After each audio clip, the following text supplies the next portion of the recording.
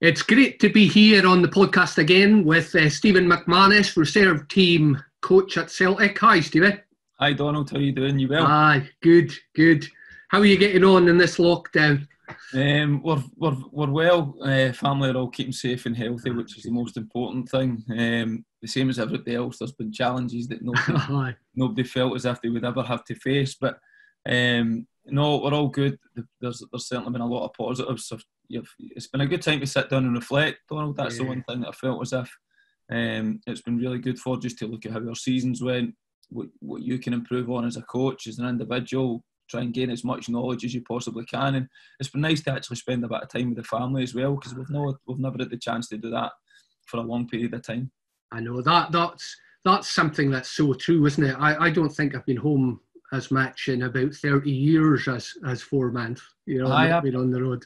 Absolutely, Donald. I said that to my wife. This is probably the first time that we've spent as much time as this for we've been young kids.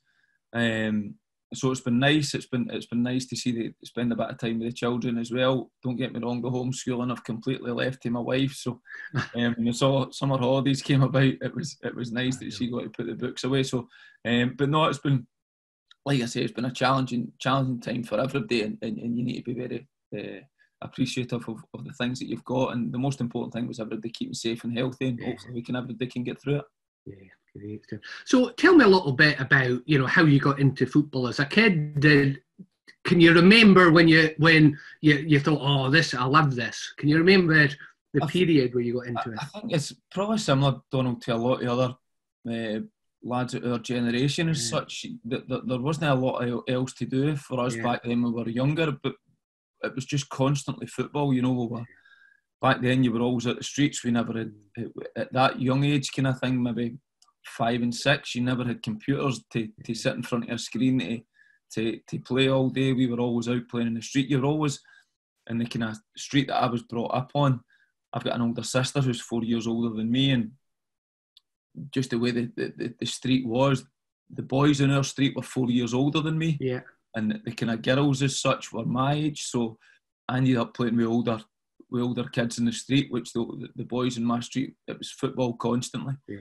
And as your skills then develop, you go and train with different clubs from a young age, but you're probably only training with them an hour and a half a week, an hour and a half a day, and the rest of certainly in summer holidays and all sorts of holidays, you're spending your time on the streets playing with the ball constantly, and I was no different. Yeah, I think it's really interesting, Stephen. I spoke to so many people where there's the whole street football thing and just playing with your mates on the street or behind the school or whatever, so important. But you mentioned it there as well, like so many guys end up playing with guys older than you themselves as well. And do you think when you look back now, was that useful for you in terms of your physicality and having to learn as you go?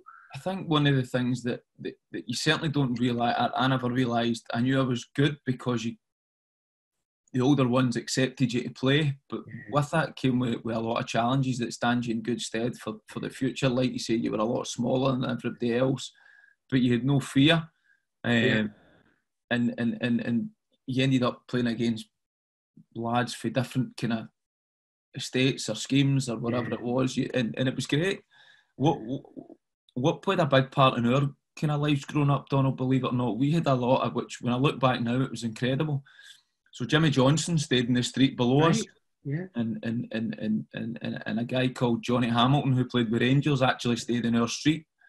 So at that time, it was completely normal for us to see Jimmy out running the streets with a bin bag on or a sweat top on or whatever. So in the area that we're in, looking back, it's incredible to think that you've had one of the greatest ever players that our country's produced, and he was running about the streets while you were playing on the streets. I know.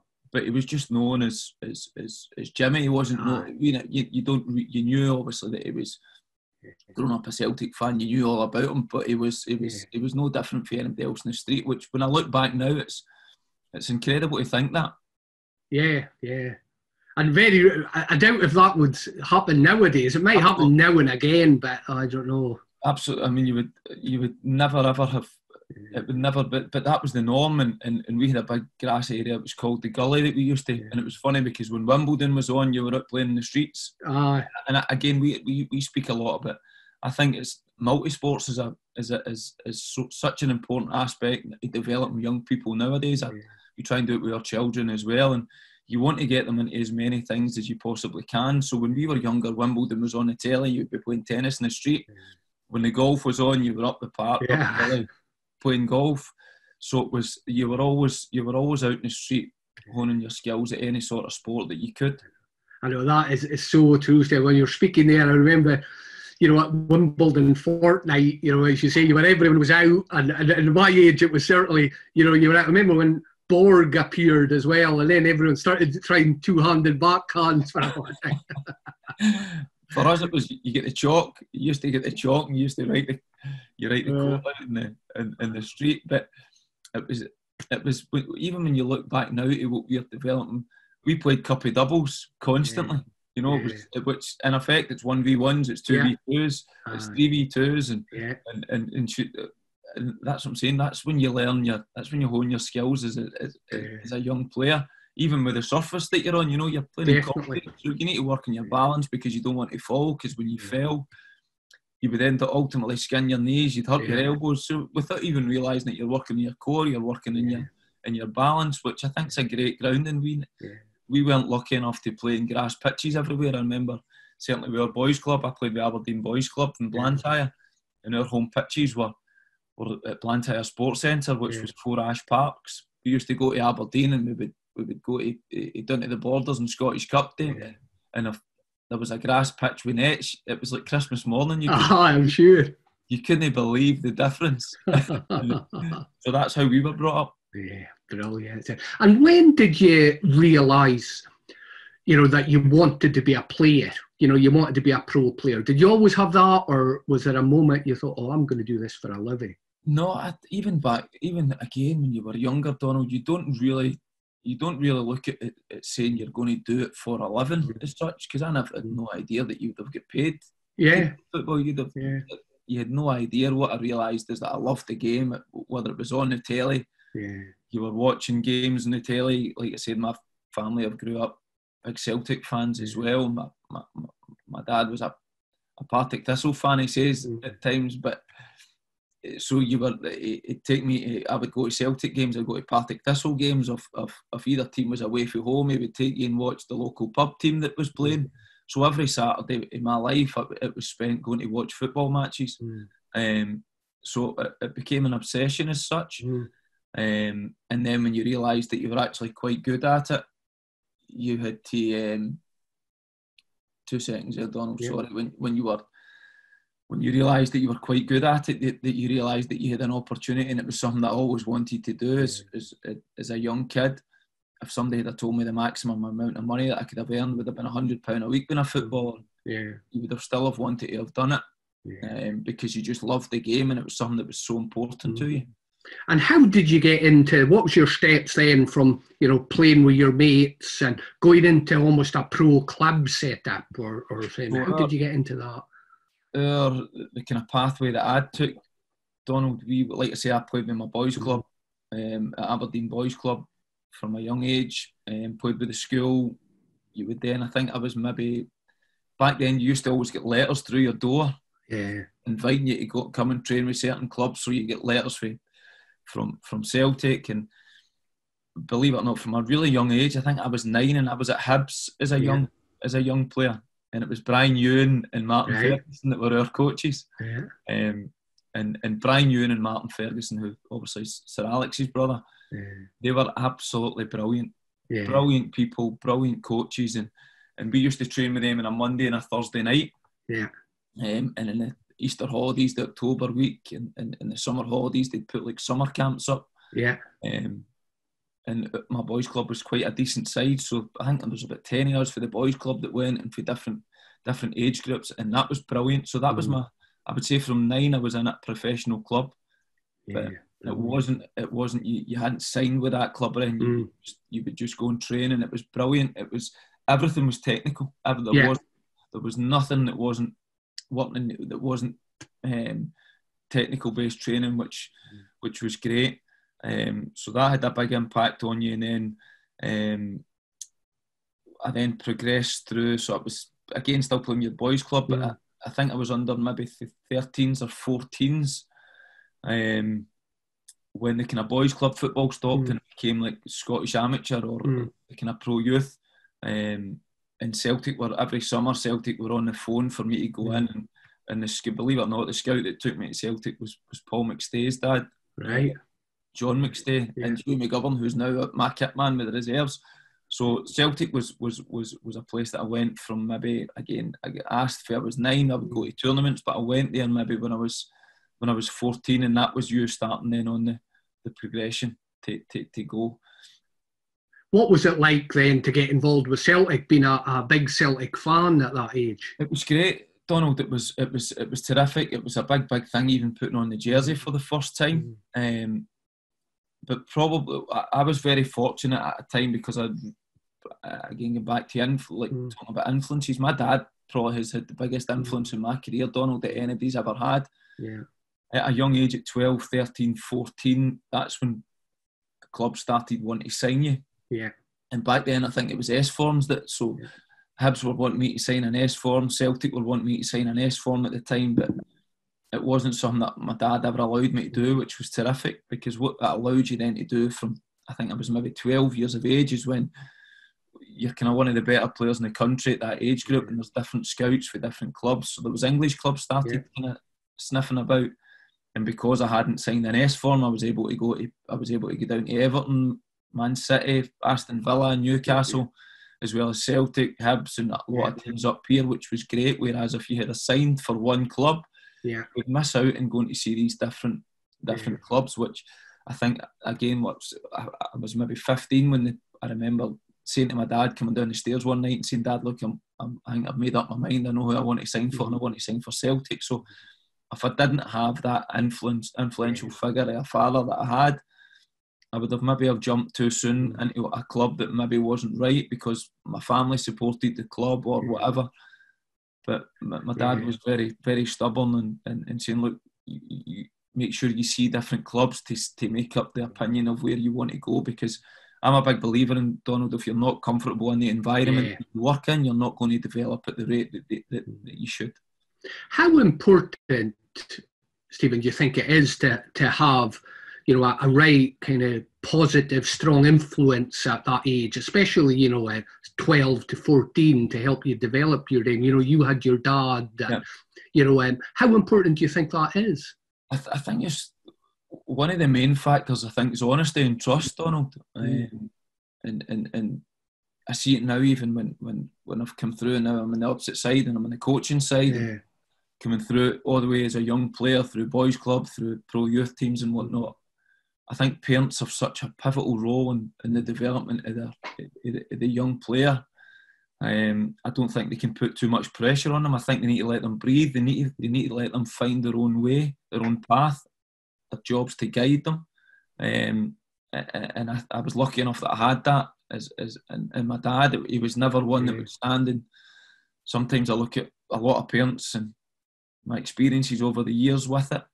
They congregate together, they all stand in the one corner, they all say, they basically want to suck information out of each other because they want to know that their boys not getting treated poorly by the club. Clubs don't treat the boys poorly that way. It's just an added pressure that gets put on that comes from the parents. My dad was never that type. He always watched the game himself. He could bet your bottom dollar he was my harshest critic as soon as we went into the car. But again, he trusted the coaches to do their job. He wasn't a coach. He played the game at junior level, and so he had a very good idea in the game. But he always seemed to say the right things at the right time. And I remember, because it's a really difficult journey, Donald. And I think it's so under. People they don't realise the sacrifice, the dedication, the hard work that has to go into it, and the knocks that young players take. Even in this situation just now, for me, the biggest attribute you can have as a young player is resilience. There's no doubt, and you only get resilience, you build resilience when things don't go your way, and it's how you react from that. So again, I never had parents that constantly told me how great I was, or that I was going to. It was just going to be a walk in the park.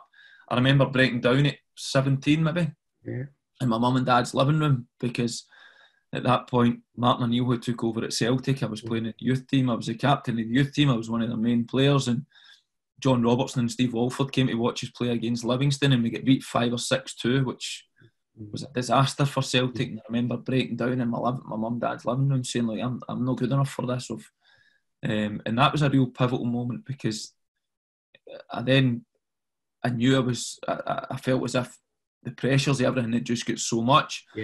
And I didn't know I didn't know what the coping mechanism was.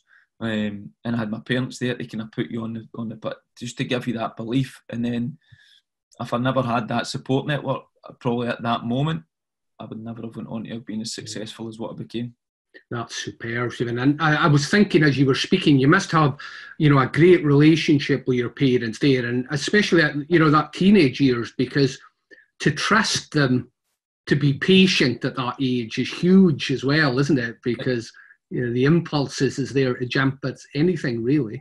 Even when you become a parent yourself, Donald, I know what it's like when one of my daughters come in from school and they've maybe not had a great day at school and they're upset, or they're at dancing or netball and it doesn't go their way. And the easiest people to blame is the coach. It's the easiest thing to do, because it's like a dagger through your heart when you see your own children getting upset. So when I look back and at that moment where I had self-doubt had creeped into myself to say I'm not good enough, I'm not ready for this, the last thing that my parents would ever have done would have been straight on the phone to Tommy Burns as the academy director, as to Willie McStay and Kenny McDowell, my coaches, and Chris McCart, to say what are you doing wrong. It's ultimately it lay with me, and I knew that I had to work even harder and make so many. And this was normal, Donald. I think setbacks in sport is the only thing that you can guarantee. I think that's a great story, because I see so many young players and just young people in general that think that the self-doubt, they shouldn't have the self-doubt, or they shouldn't have the vulnerability when something goes against them. And of course, that's just normal, isn't it? It's what you do next and how you come through it. And again, I think I remember speaking to Gordon Stratton a few years, but it's always kind of stuck with me. I think he was in charge of the national team at the same time, and he texted me. I went for a coffee for a catch up, and I said that I asked him, because I knew I was wanting to go down the coaching route as such, and I asked him, like, what's the best? What have you found the best thing about coaching and management?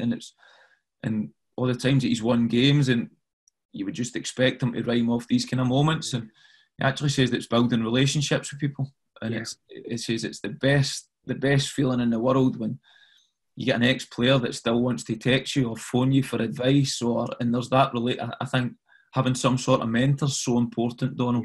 And again, I had that with Kenny McDowell as a young player, and Willie McStay and Chris McCartan.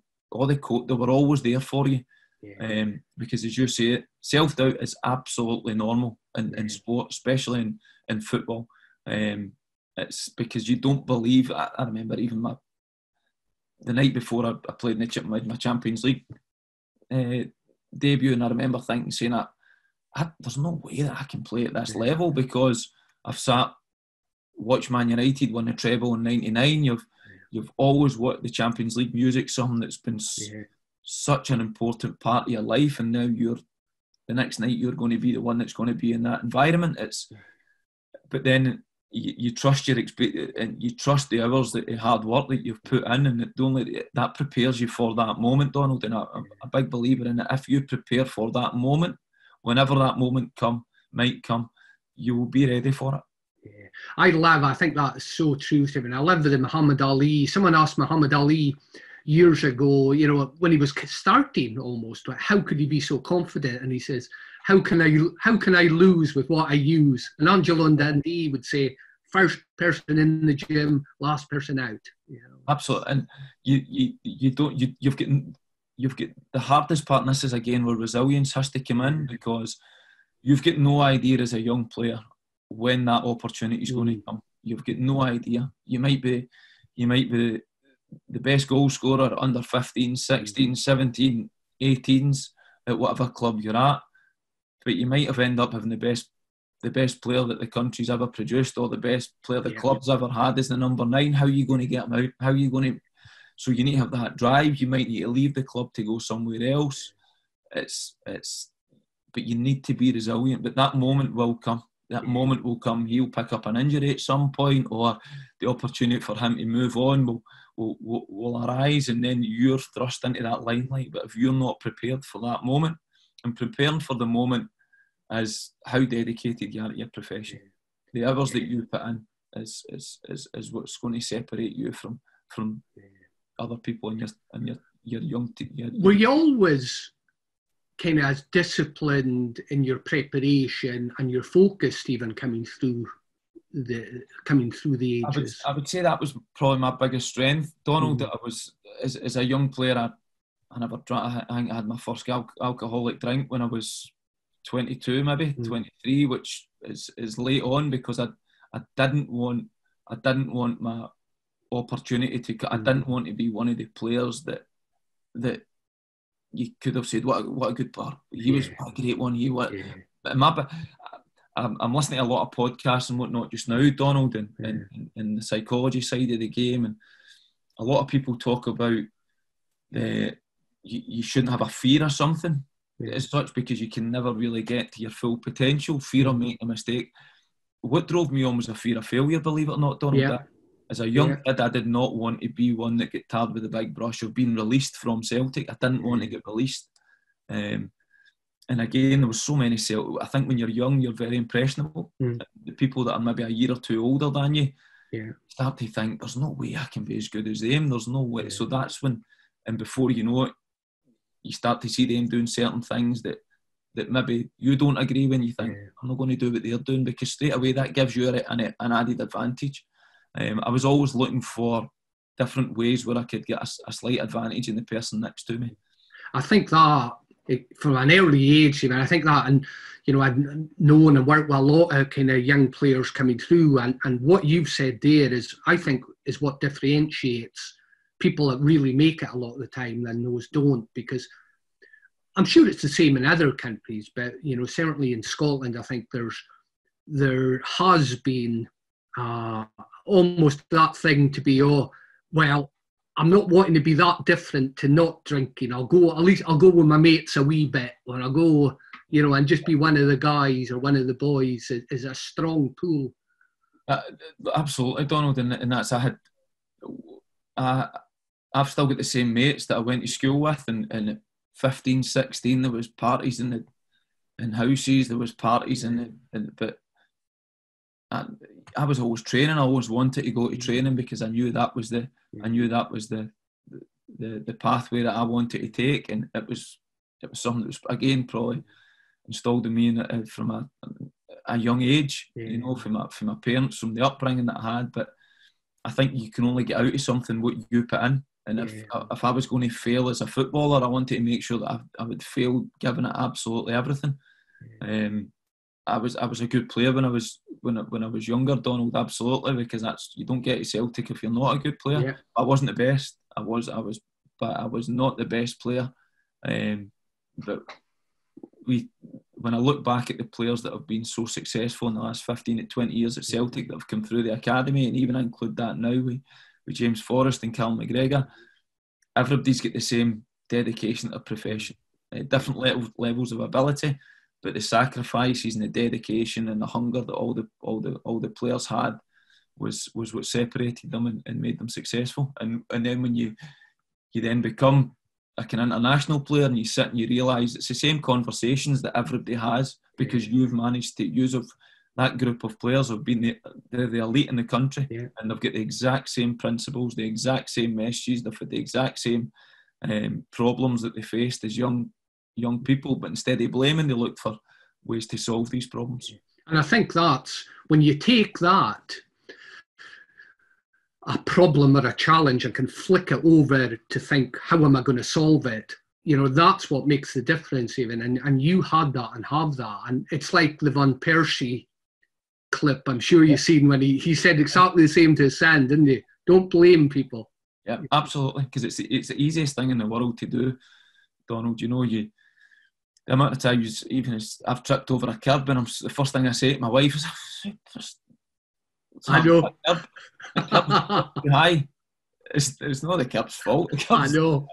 But and then you sit and it's so difficult when you've got your own children, because they're the exact same every day. I try and say, look, don't blame them if you just need to keep working hard at whatever you're trying to do. But we're terrible in our country for a blame culture, and when things don't go well, it's always somebody else's fault. So I always try and take responsibility of what's the solution, what can I do to make myself better. That's just how I try and work things. And what coaches, when you were playing in the first team in Celtic and going forward, what coaches really influenced how you played the game, Stephen? So when I look back, we had a brilliant education at Celtic coming through. So my youth team coaches was a guy called Tommy O'Neill, Willie McStay, Chris McCart, Kenny McDowell and Danny McGarry were the reserve coaches. Tommy Burns was the academy director at times. So it's each coach had different strengths and weaknesses, and were probably perfect for each stage of our development at that time. Willie at the under-18s with Willie and Chris and Tom O'Neill were everything was technical. It was terrific, really, really good. Very similar to Brian Ewan. Tommy Burns had a big influence on that as well.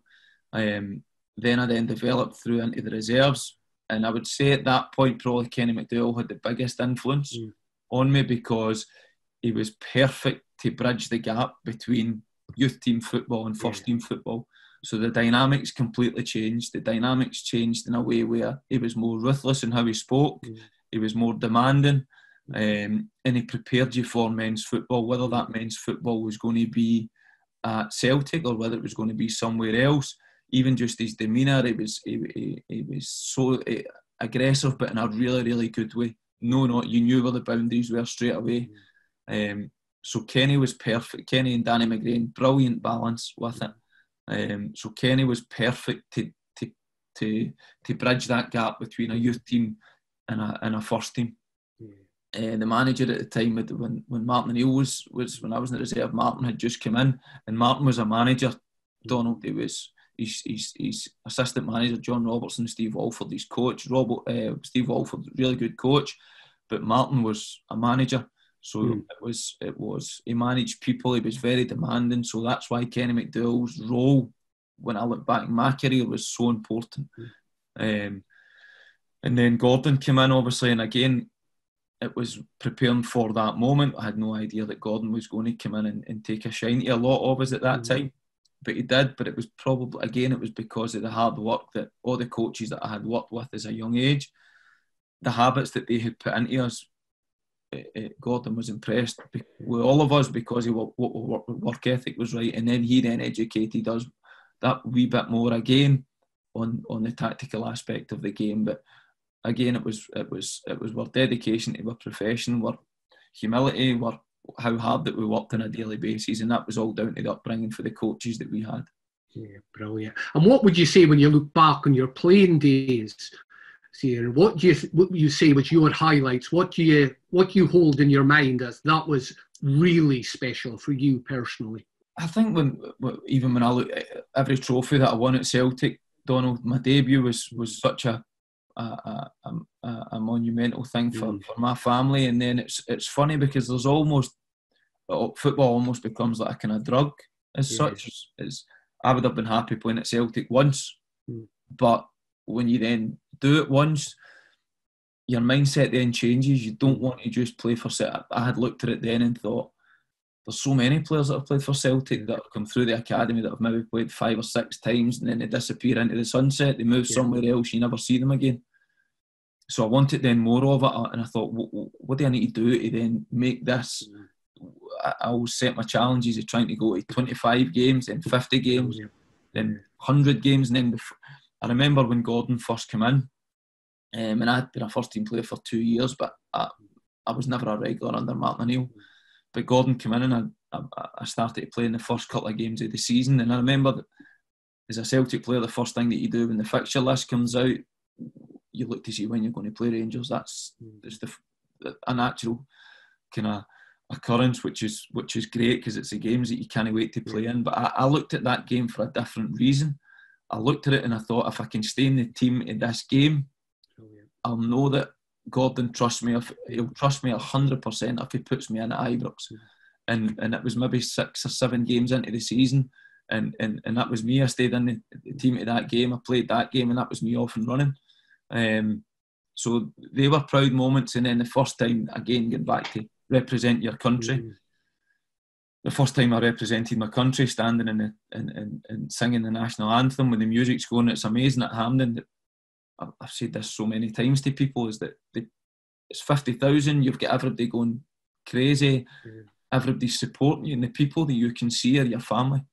And it's a wonderful one. So you almost feel as if all the hard work that your family have put in, my dad, my 2 papas took me the full length and breadth of the country, and you can see your family singing the national anthem, which that's when you realise you're giving something back, Donald. Everything's been worth it. And that was how I was.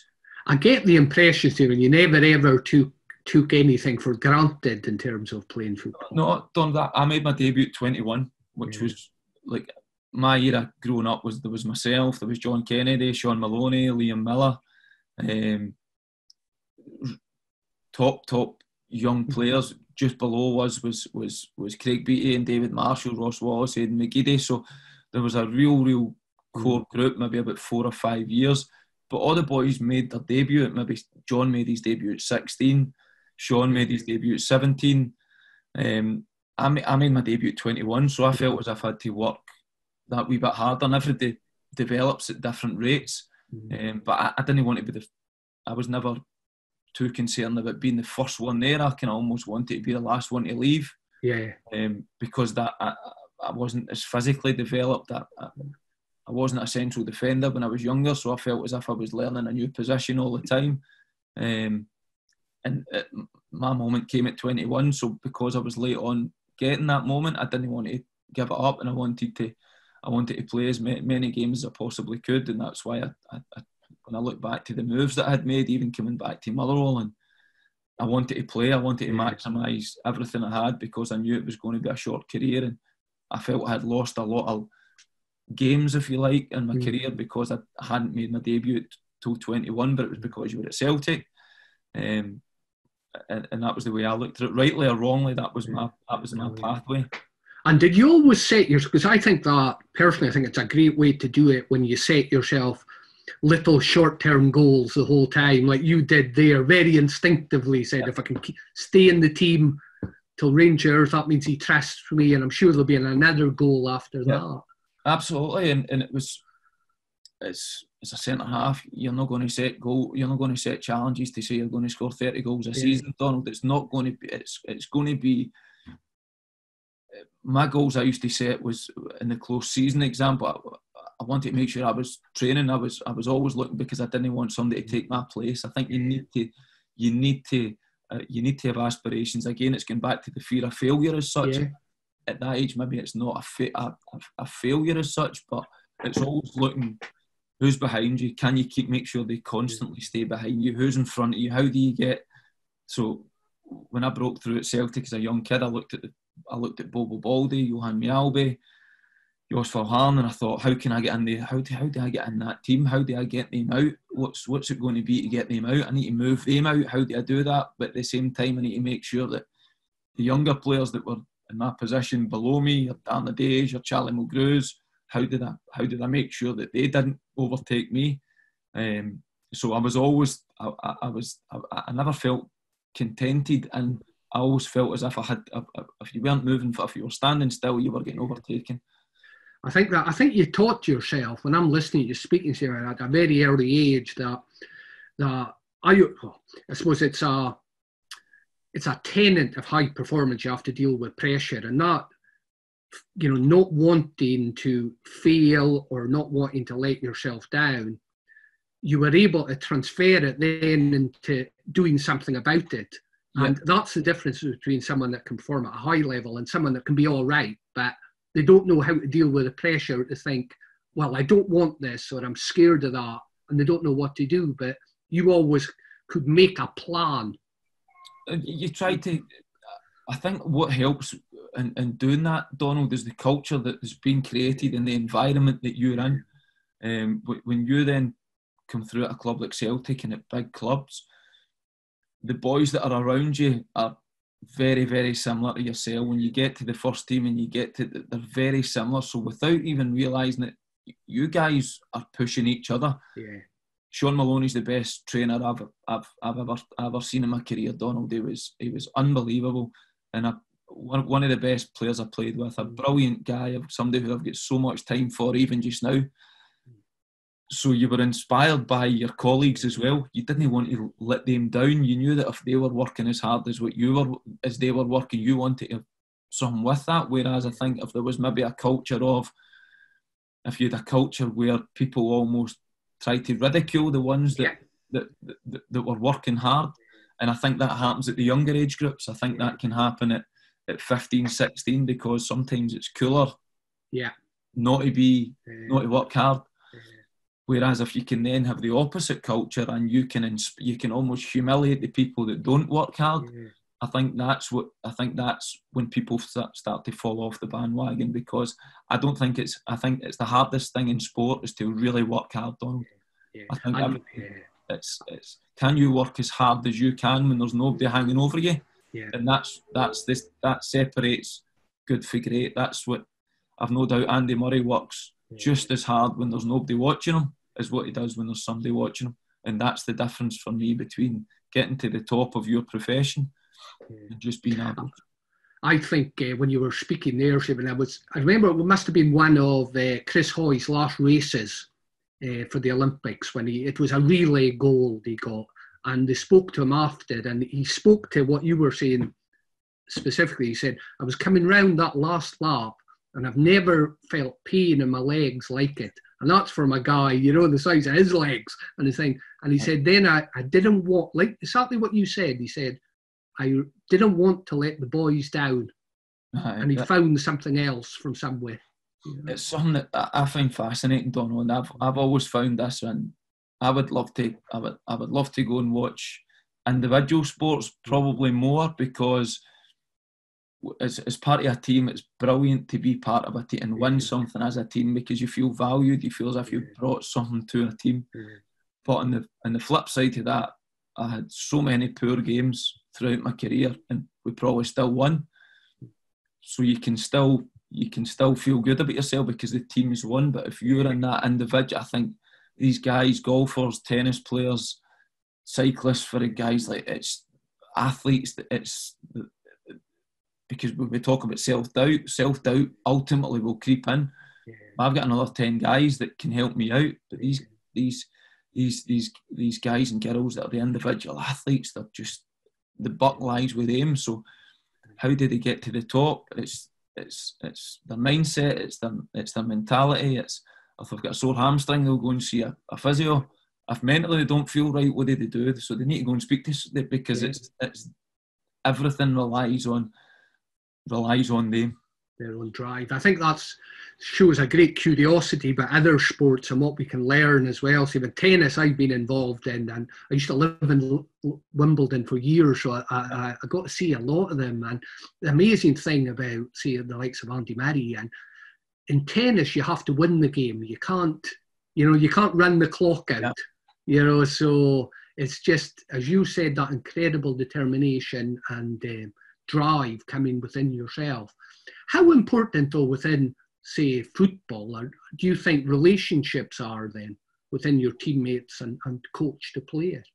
I'm noticing now how important, probably even more so now that I've went into the coaching side of the game, just how important relationships are. Relationships with players, with staff members, with colleagues, with board members.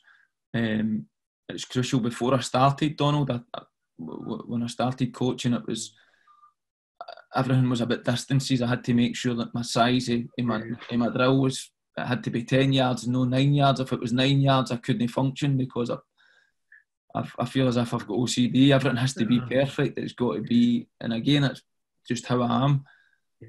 but it's relationships with people that are the most important, and it's how to build these relationships.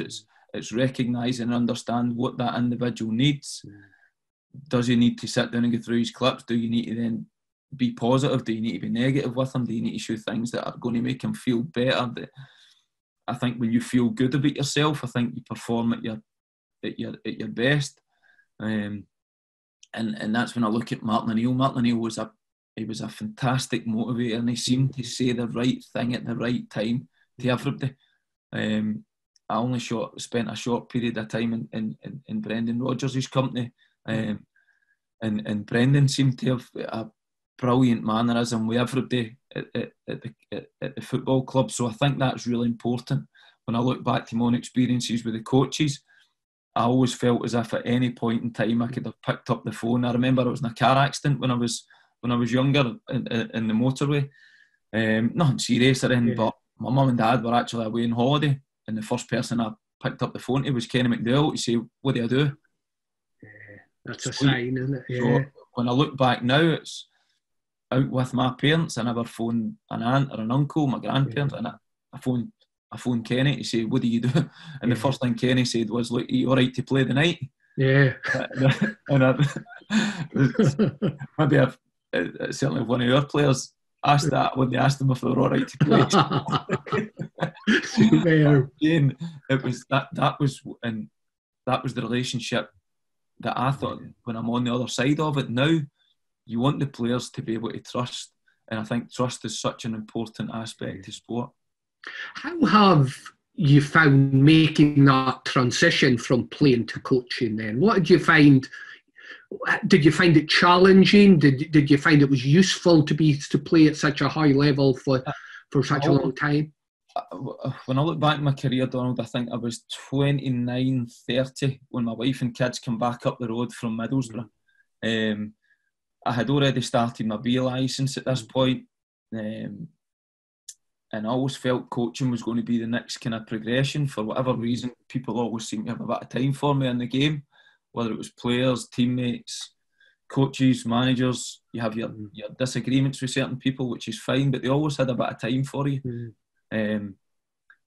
So I was at Middlesbrough at the time, that age, 29, 30, kids were up the road, wife was up the road. I would finish training, I would be in for 9 o'clock, I'd finish at 3, 4. Probably stayed longer than what you probably needed to because you didn't want to go home. I didn't want to go and watch a box set. I didn't want to. And I felt as if I was at an age where I wanted to learn. It was a fantastic academy at Middlesbrough at the time, so I went to the academy director. It was a guy called Dave Parnaby, who is a brilliant guy, real good, genuine guy. And I asked him if I could help out with some of the academy teams, and he says to me, "Look, that would be great, Stephen. The only kind of people that have done that have been people that have come through the academy themselves at Middlesbrough." So he was terrific. So that kind of got me on the coaching ladder, and that kind of got me the bug. And then I went through a period at Middlesbrough where I wasn't playing, and I asked Tony Mowbray if I wasn't going to be playing or on the bench, could I then not travel with the team so that I could go with under 16s at the time. But whenever he needed me to train and play, I would always be there. So I thought, I was 30, I didn't want to go all the way down and get left out, which I never was, and he was brilliant. But I knew then that I wanted to kind of get down the coaching route. So it was, I would maybe take training twice a week for 29, 30, or help with under 16s, a guy called Paul Jenkins, who was a lead coach, and I just assisted him, and I learned a great deal. Then when I came back to Motherwell, I wanted to make sure that I was playing week in, week out, but I was desperate to take the under 17s and the 16s, and I started doing that. So I'd almost planned and prepared for that kind of journey, and I wanted, as soon as I'd finished my career, whenever that was going to be, I wanted to make sure my badges were done. I wanted to have done my A licence, my B licence, my youth licence, my pro licence. I always had that in my mind. Stephen Robinson then came to Motherwell, and a fantastic, again, probably is one who's had a real influence on my career as a coach, along with a lot of other people. And he asked me to join his staff. So I was injured at the time. I had torn my groin. Just coming back, I still had a year left playing, but I knew that, and to be fair to Robbo, as soon as he get the caretaker job, he says, if I get the job permanently, this is what I'm wanting to do, and he was true to his word. So I come home to my wife and I says, look, I think I'm going to retire tomorrow. And she was kind of like, it was a complete bolt for the blue, because I was 34, I was going to be 35 the next week. But I just felt it was the right time, Don. I think when I didn't want to drop down, I didn't want to drop down and play in the Championship, which I probably could have for another 2 or 3 seasons minimum, because I looked after myself. But mentally I was ready to take and I also felt as if I could control my destiny, it would be easier to deal with mentally, because I think it's a big challenge, isn't it? And I see it with some of my own ex-teammates and teammates. When the time comes that you need to retire, I wanted to retire in my terms. And there's no way that I could have get the job that I was doing. I'm doing at Celtic now if I hadn't have prepared for that journey. You must have always had a humility to learn, because I remember it must have been a few years ago when you did the B licence. And I asked a question about how confident everyone were with their something like their coaching knowledge. And as most people do, most people say 7 or 8. People say 7 or 8. And I remember you said about 4. And I took it as a great sign of your humility to learn.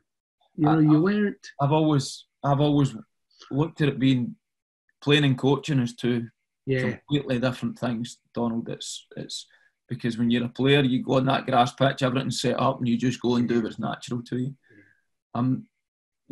When you go into the coaching side, I've thought, well, I want to learn again. That's why I'm very ambitious, and I know where I want to get to, but I'm not in a rush to get there. I've got, like I said, ex-teammates and good friends of mine. I've went down the management route straight away, and everybody's completely different. But I'm trying to gain as much kind of knowledge as I possibly can and learn for different. And again, it's come back to relationships. I've learned. I've built up a good network of people that if you need anything, you can pick up the phone and I think that's important in coaching, because you're learning all the time. You're learning on the pitch, you're learning off the pitch, and that's just the way I am as a person. That I'm not in a rush to jump straight in, because I want to make sure that I'm well equipped to do that. I was talking to Mark McGee about this a while ago, and Mark had said to me, he said, Mick, you're never ready to be a manager. You're never so. You're better just taking the plunge, which I thought was a great bit of advice, but for me it's been the opposite. I want to learn off as many people as I possibly can, and I also really enjoy. I love being in the grass coaching. I really enjoy trying to make the kind of younger players better. Do you think, because it's not that long ago you were playing, do you think, can you see the game changing in any way now that you're a coach and involved in developing players? I think there's definitely our job as coaches is to make players better every single day. Can they be better than what they were the day before? So we try and whatever it is, we need to make them better to give the manager, whatever club you're at, what he wants to put the players in. But you're also trying to educate the boys in life as well, because not every player at under 18 level, not every player at reserve level, wherever you're going to be, is going to be a professional footballer. But you want them to become good people. You want to educate them on life, so that something might happen that you think you're trying to guide people on the right path. And I think that's what coaching is. I think a lot of coaching, probably your best coaching that you'll do, probably takes place in an analysis room or in a corridor, because it's you want to see how people are really feeling, how they're really doing. Because if somebody says, "How you doing?" "Oh, I'm doing great." They could be in the middle of lockdown, their wife might have left them, they might have split up, but they'll still turn around and say, "I'm fine." Fine. How are they really doing? And you can only get that by building relationships. Okay. And it's been brilliant speaking to you, Stephen. If you had, just to finish with, if you had any advice for a young player coming through now, based on your experience and what you're seeing as a coach at the highest level, what would be some pointers you would give to a young player in today's world? I would definitely never be embarrassed to work hard, never be embarrassed to work harder than the guy next to whoever you're working with. And don't be ashamed to want to be the best that you can possibly be, and always do as much individual stuff as you possibly can. Always, and there's no such thing as a stupid question to ask, and do as much extra as you possibly can, whether that's analysing your game, watching the first team playing the guy in the position that you're playing with, or your plays in your position, and be as dedicated as you possibly can be, because if it doesn't work out at whatever club you're at, somebody will always take an opportunity, and somebody that's got a brilliant work ethic. Brilliant. Some great advice there, and I really appreciate you taking the time to speak to me this morning, Stephen. No problem. Cheers. Thanks. Cheers, mate. Cheers.